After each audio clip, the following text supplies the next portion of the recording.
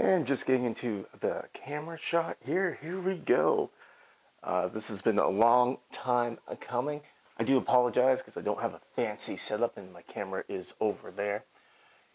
And it's almost time. Alright, hey gamers, thanks for tuning into Fire Chicken Review, a channel that you may or may not be familiar with. Those of you who are familiar with the channel may be saying, hey, it's a long time no see, haven't seen you in a while. And I just want to get that out and clear the air right away. The channel has been inactive for a little while, and that's for a few reasons. The first, of course, is the world posture that's been going on. And because of that, I haven't reached out to as many companies and different groups and whatnot, because I didn't feel appropriate at the time due to the scope of my channel. It's just, I'm not getting paid for any of this stuff, just doing it out of the enjoyment of making these videos and for you guys to see and see what the products are out there. And then the second and probably more important one was that recently my family has added a new member and introduced a little man that is out with my wife at the moment for an appointment. So that's how I'm getting a chance to get this review in. But that's been obviously keeping me quite busy. So I'm a geek, and my son is the biggest thing in my life.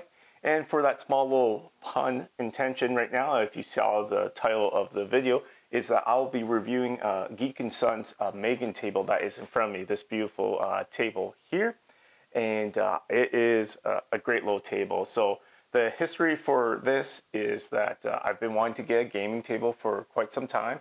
And before I knew I was going to be starting a family and whatnot, I was getting very heavy into board games, you know, for that social aspect. And wanted to have a nice spot to play all my games on. So this table is a great little addition that I was looking for. And so I was a big component of going on to Kickstarter and whatnot. And there was a few different tables that I saw looking through at the time. And it came down to two different companies and two really nice looking tables. At the same time that the Megan table was on Kickstarter, there was also another table, which I won't mention its name, but it's a very popular table. It did very well. And I was torn between which two did I want to get. Now, for those of you wondering, why did I choose one over the other? Well, it came down to a few things, and the biggest thing was that both companies were fairly well known. I knew Geeknson from a little bit of an interesting tidbit was that I play a lot of Fantasy Flight games, and I was really big and still am fairly big into the Keyforge community. And actually one of the prizes that in the Keyforge community was a smaller table, not the Megan table, but a smaller table that was really high quality. And I remember going to a tournament and seeing the table, and I was like, wow, that's a really nice heirloom, fancy looking table. And I did a little bit of research and I found out that who made the table for FFG for their prize support by was Geeknson actually made the table. And then I found out that there were a fairly well-established furniture company that makes gaming tables and such. And I was like, wow, that's pretty interesting. And then the other table that I don't want to mention, just because I don't want to mix up the two, but it's fairly big company as well, is they're also well-known, and they were in the USA. So just the two companies I was looking at the time, both on Kickstarter, very big. And what it came down to be honest, was that I was looking at the dates and how soon would I get my gaming table. The other company was going to be about a 2-year wait, and this is back in September 2020. It was going to be about a 2-year wait because I'm living in Canada, and it was going to be posted with all the other international tables.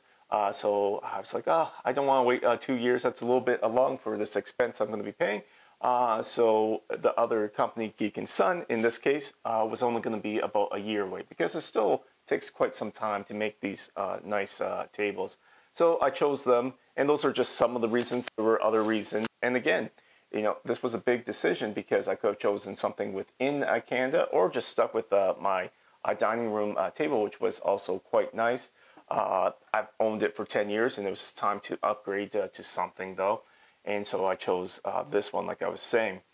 So that was the reason. And again, I wanted to mention, I forget if I mentioned it, was that Geeknson is a UK company. So there was going to be a little bit of extra timing to get it across the sea there and here to Canada. And unfortunately, you're seeing this video now. Due to COVID, everyone's tables were delayed. The other company I was mentioning, their tables were delayed. Geeknson's tables were delayed. Even some of my friends, I had one friend in particular that also went with a company locally within their province here in Canada that they ordered a gaming table, and they actually got their table only 2 weeks prior to me, and that was a company that was in Canada, and I wasn't too far away from them. But it takes time to make these heirloom custom tables, right? And then you had the COVID on top of it. So I go on. The other item I want to cover before I get too much into the details of this table here is that when I reached out to Geeknson, I wanted to make sure that I said, hey, I'm a small-time review channel. I'm not big. I'm just a small-time. I don't make any money off of these videos, just doing it for fun. But I really believed in paying for the table and the bench that I'm currently sitting on. That's a beautiful bench, and the table is great. And I reached out to them, and I was like, oh, there's no way they're going to accept this. But I said, hey, here's my YouTube channel. I do custom tokens mostly. I like to do reviews. I'm really getting into the board game industry with this as a content creator. Would you be interested in throwing in some accessories? And Marcin from Geeknson reached back, and he said, oh, yeah, sure. So I'll be doing a separate video covering all the different accessories. And it wasn't just some, it was a large pile of accessories. And I really wanted to make sure that this video was of good quality because, yeah, I can't believe how much they gave me. But I'm bringing that up front because my videos are known for being trying to be unbiased and whatnot. But there is, of course, if someone gives you stuff, even if it's not money, there is some bias towards when you're gifted something. The table itself, the bench, I paid for, and it was a significant amount. Speaking of which, I wanted to talk about, should you get a gaming table or should you just go with your dining room table? I'll talk about that more at the end of this video. But an item is, let's talk about the prices. You know, I'm really big into the prices. So I got my sheet here, and I just wrote some notes down. So try to have it hidden for the most part, but just some things. So again, I bought this table in September in 2020. At the time, the retail version of this table, Geeknson was saying, was about 1650 pounds. And the table that I bought, which is the Megan Large, fits 6 to 8 people. I would say it can fit 6 people very comfortably. 8 people will be a little bit tight, but I can fit them comfortably. But this was 1650 retail. They were selling it on their Kickstarter page for 1350 pounds. And altogether with shipping and everything, it cost me 2160 pounds.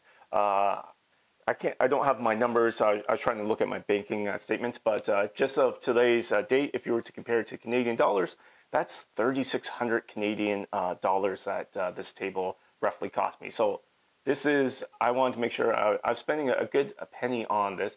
So I wanted to make sure that, you know, I really want this table. And I'm going to tell you, it is a nice heirloom table that I'm very excited about. I've got it about mid-February, so I've had it for a few weeks now, getting some gaming and whatnot. And it is a great table, but it cost me $3,600, and that was the discounted price, right? And so that was for the table and the bench and the shipping.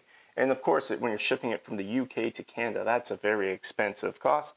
So breaking it all down, the table at the time, again, was 1650 pounds retail. They were selling on the Kickstarter for 1300. Today, if you were to go onto Geeknson's website and you were looking at the Megan Large table, so this exact same table with the stain and everything, it would cost 2250 pounds. So that's a significant savings that I made, but it's been a year and a half and we had COVID and we had all these things. And of course, that's without any type of discounts.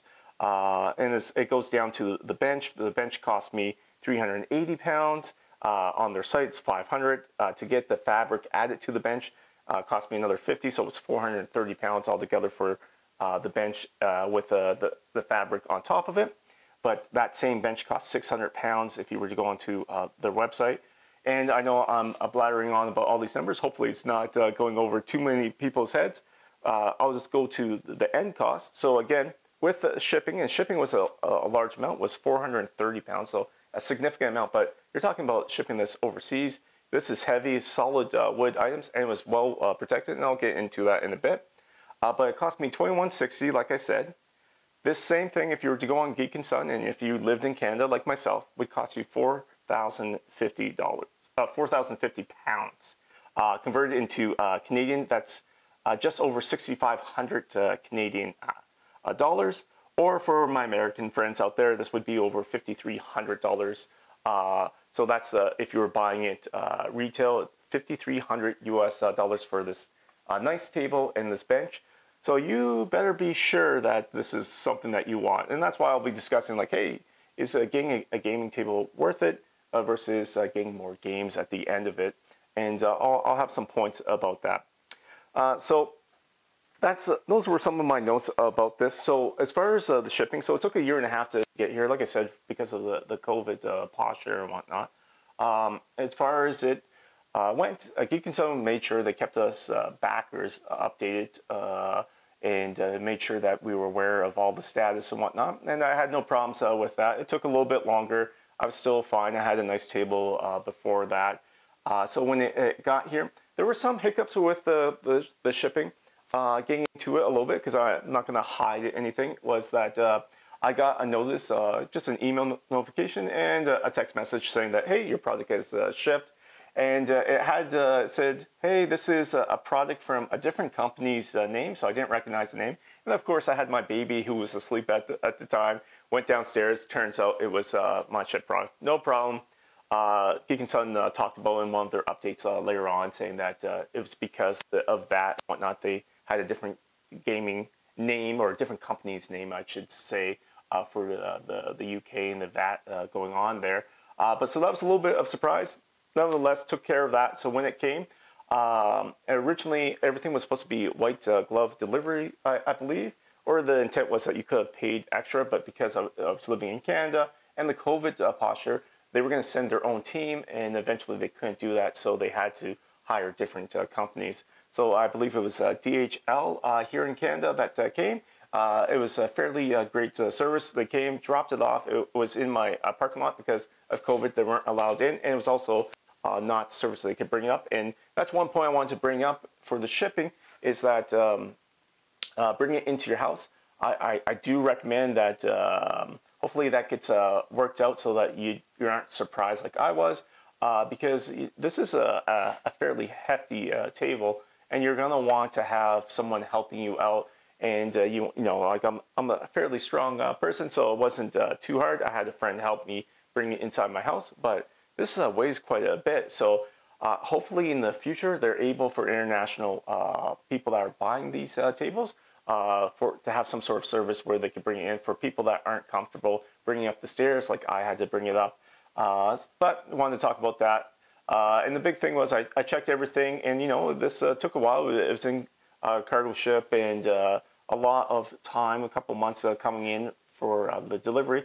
I checked over all the boxes. There was a few dings and dents on the outside of the boxes. But I tell you what, when I opened up the boxes, and I wanted to record it, but at the time I had the screaming baby, and I was dealing with multiple things at that time.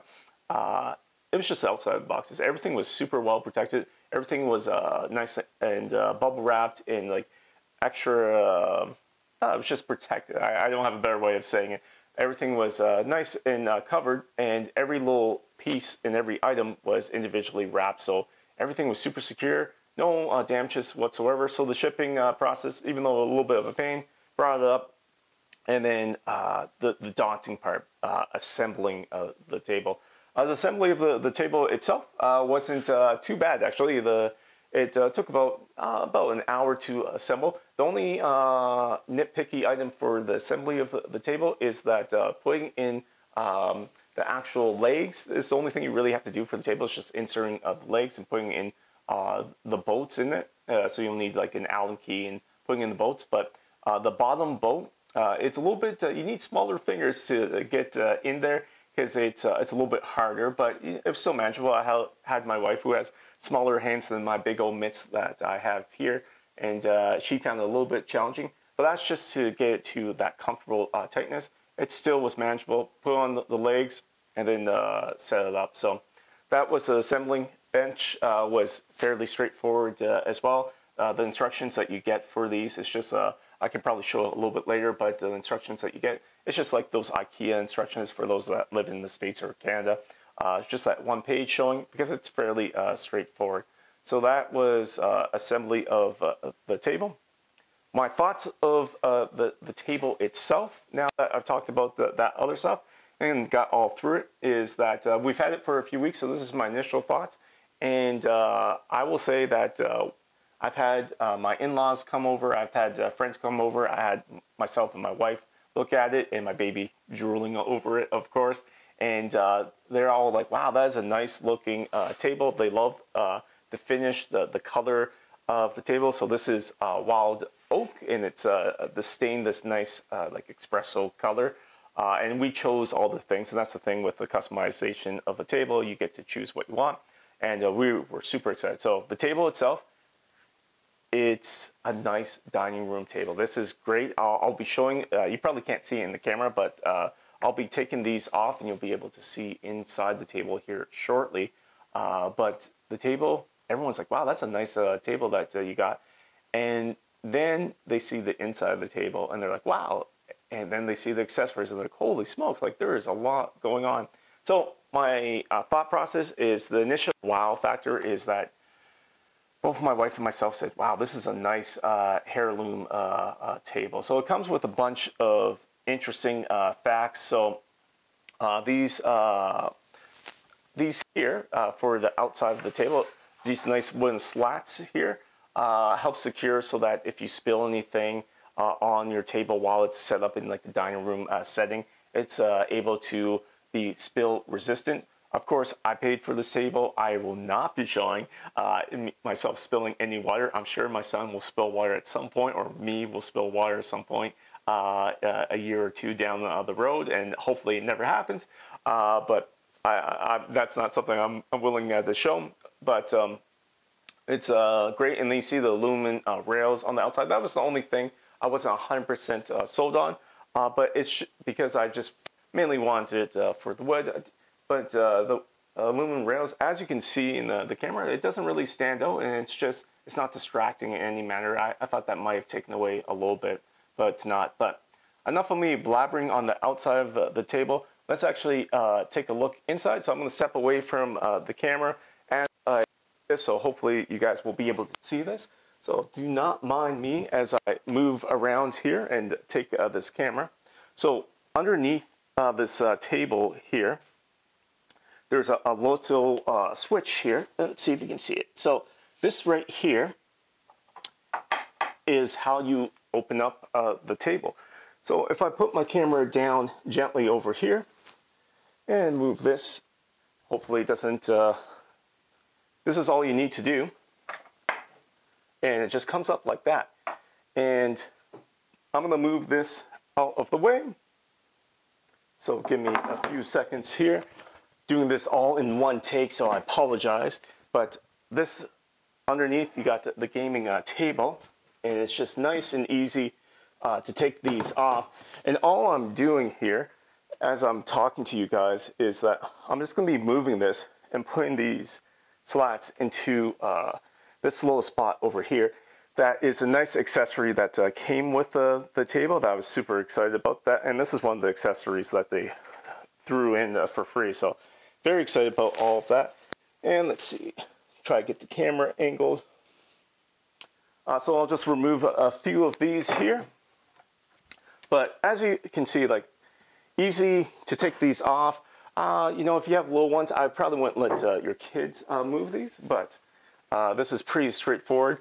If you didn't have this, what you would be able to do is if you got the bench, you would be able to take the bench and store these underneath, or inside the bench, I should say.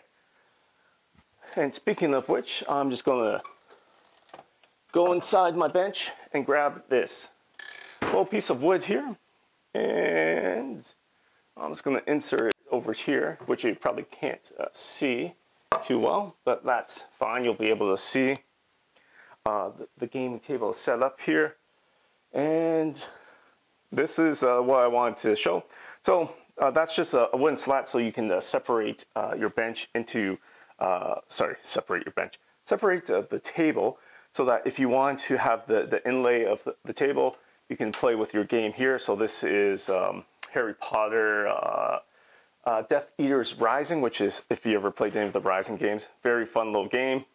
And now I could have my game going on, and this is one of the cool functions, is I can have this great game underneath my table that no one knows that I'm playing. So when my company leaves, I can go ahead, hit the game back up, and you know, cover it up, and I can have my dining room table. So just taking out half of it at the moment to show that this is the way you can have it set up.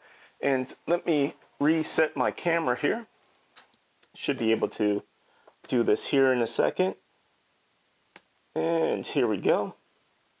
And I apologize about my grummy fingers. Yeah, so that should be good like that, hopefully. And you know what? Let me lift this up for a second. Let me go back here. So, like I said, this is the table. Having it set up, having a game underneath, just fantastic stuff. And it's probably going to be hard just because I don't have the best camera angle. So I'll probably just free range this camera, hopefully not make you motion sick. But one of the things about this Pro insert that comes, so you can choose the color. I chose blue because I like the color. And one thing that is super cool, and it's just these small little details when you're paying for premium and stuff, is that you know that when you have a card and you want to pick it up, you got to pick it up by the edge like so. When you have it on this table, it's the same stuff that they use for like poker tables and whatnot.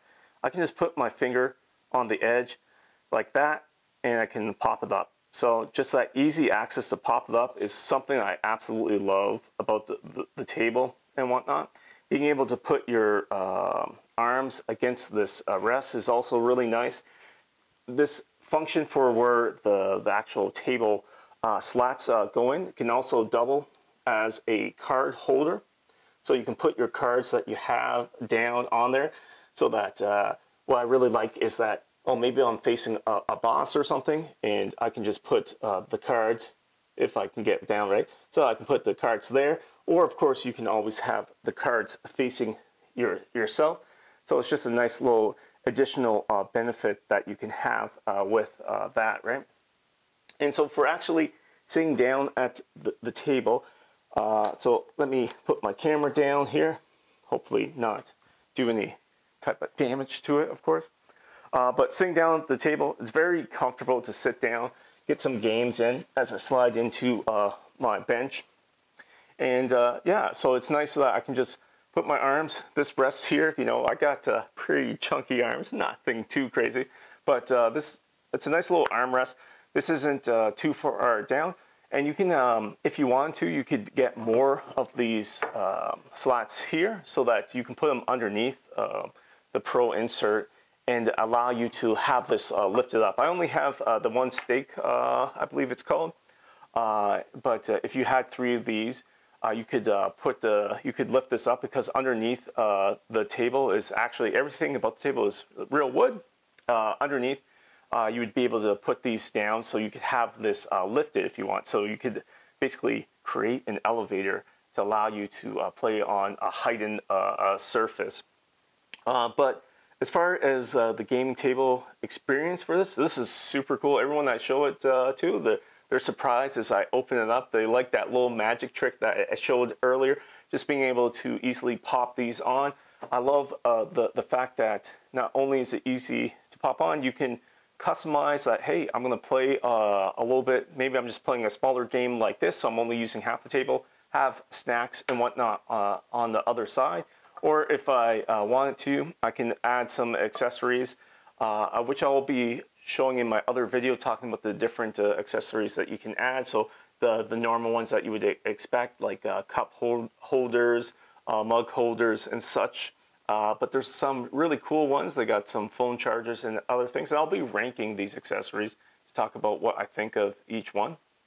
But that is the inside of the table. I love how easy and quick. Taking dice feels nice. Just rolling the dice against the side of the table, you get that little wood clunking noise. It's just, yeah, it's a nice table. Like I review board game products, and I can tell you, you know, I'm nothing too fancy about tables themselves, but both my wife and myself think this is a nice heirloom table. And like the view that I'm seeing on this side, if you guys can't see it from over there, let me show you, it's just great. So again, just taking it all in, and my notes down here, let me move that. Inside the bench, when I say there's a bunch of accessories, and I'll be talking about, this is the bench, and again, having the fabric match the actual mat inside is really cool. And one of the interesting features about the bench is that it opens up and you get all these beautiful accessories that are on the inside. So just being able to put in, so this here is like a phone charger, and just slap it in there. So not only is it, you can put your phone charger, maybe you don't have your phone, you can take your notes, throw your notes really quickly on there or whatever you want. You got your acrylic bins, throwing your acrylic bins. You can take all your tokens in here, throw them in there or whatever you need. But like I said, I'll go more into the accessories in my other videos, so I don't make this one too long. But yeah, this bench, what's really cool is, and again, everything inside, this is what I'm saying they gifted to me for doing the review. Everything inside is all the items, so that I paid for the bench, but all the stuff, the cup holders, the mugs, everything was all the accessories that they added on. And I think it's really cool, all the different things. And I absolutely think that if you get the table, if it's in your price point, you should pick up the bench, because it is a nice little bench. And definitely get the fabric, unless you like sitting on the wood. I could sit on this for hours, and it's super comfortable. Some items I wanted to note is that on the inside of the table, on one side, you have the Geeknson label, as well on the side that I wasn't showing earlier. On this side of the table, it also has Geeknson. So I hide it because I want to hide my geek when my family comes over. So on this side, you'll notice it doesn't have that aspect. But yeah, just hide that little thing because not everyone wants to need to know. So I think it's the company getting their name out, showing that the heirloom item, like I was saying. So you can have a geek on one side, almost like a mullet. Oh, let me fix the camera here. You can be a geek on one side, and you can be partying in the front, or working the front, partying in the back, like a mullet type of thing. But anyhow, I go on about that. Let me stop rambling for there. As far as the gaming experience is enhanced for me. I can't say if it will be enhanced for you, but if you ever experience being able to go and try a gaming table out, I think you will see the enhancement. Not everyone's going to enjoy being leaning over and playing stuff, but again, if you get the ability to lift this up so it's not as low, maybe that's for you. And there's nothing stopping you from playing on top of your table either. So maybe you're like, hey, this is nice, I'll put stuff in it. But putting stuff down here, so having this Harry Potter game in, so hey, dinner's happening. It's almost like I'm a huge video gamer as well. It's almost like having the ability to say, hey, I'm just gonna pause, throw these slats on here, and then when I need to play my game again, I'll be able to do that. Speaking of which, this can hold, I forget the exact depth, I should say, but like having a mini this size, so I won't point directly at you because, you know, the one that shall not be named, this won't fit underneath the table, but if you had a smaller mini, most of them probably won't fit upright, but you can place them down like that so that you can pick up the minis. So it just saves you so much time, because most of the game setup, and if you're like me playing these heavier games, sometimes like Gloomhaven takes a while to set up, to put together, put together or tear down the game can take a lot of time. So being able to just pause, save the game, put this down, have your dinner is a fantastic little ability. And I'll keep this little man here. And yeah, so the game experience so far has been fantastic.